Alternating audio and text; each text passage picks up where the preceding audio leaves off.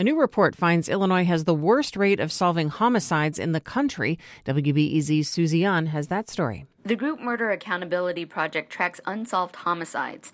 In a new report, it found Illinois solved or cleared about 37% of the more than 750 homicides from last year. That's significantly lower than the national rate of 61.5%. I'm Tom Hargrove, a retired investigative reporter. And I'm Eric Witzig, a retired homicide detective. We and other volunteers like us formed a nonprofit organization called the Murder Accountability Project. It's our goal to help America's homicide detectives clear unsolved murders by compiling the nation's most complete list of unsolved killings. And we want to inform the public about the growing problem of unsolved murder so that more resources will be provided to law enforcement. This is ABC 7 News.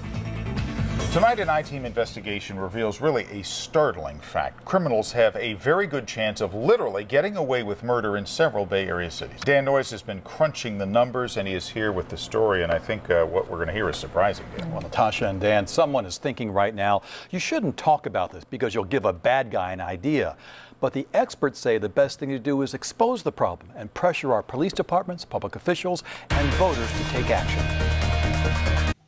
We encourage you to come to our website at murderdata.org to discover how often homicides in your community are cleared through the arrest of the offenders. We have assembled data from thousands of police departments that report homicide information to the federal government.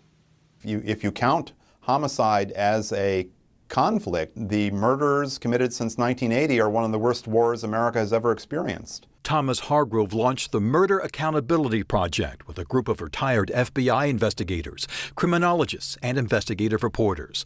Their data shows nearly 90% of murders were solved in 1965. Now, that number has dropped to about 60%.